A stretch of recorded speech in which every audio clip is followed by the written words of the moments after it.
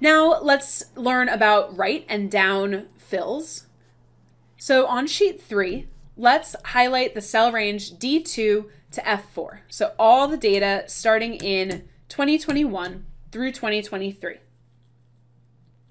Now press delete so that you get rid of that data, which can be a little scary, but we're going to bring it back in a really efficient way. So now highlight cells C2 through C4. And the way that I'm doing that again is I'm putting my cursor in cell C2 and hitting Command Shift down or Control Shift down so that I highlight that whole contiguous range.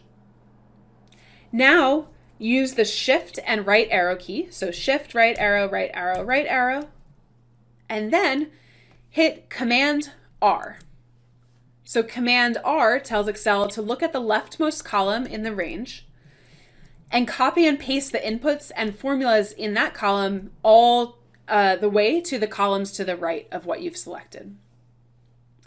By the way, Command D, so Command D does the same thing as Command R does for columns, but it does it for rows. So it tells Excel to look at the topmost row of the range that's highlighted and copy and paste those inputs and formulas into the row down below it.